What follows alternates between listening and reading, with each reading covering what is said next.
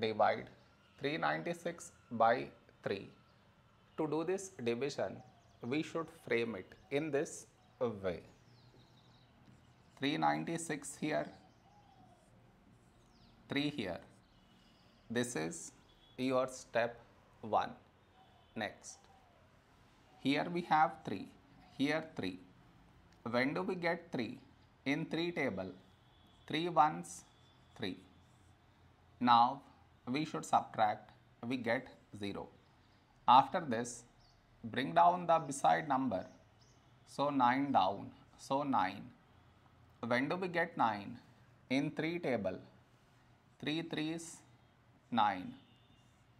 Now we subtract, we get 0. After this, bring down the beside number. So 6 down, so 6. When do we get 6?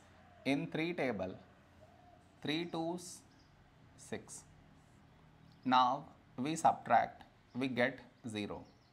After this, no more numbers to bring it down. So we stop here. This is our remainder, this is our quotient.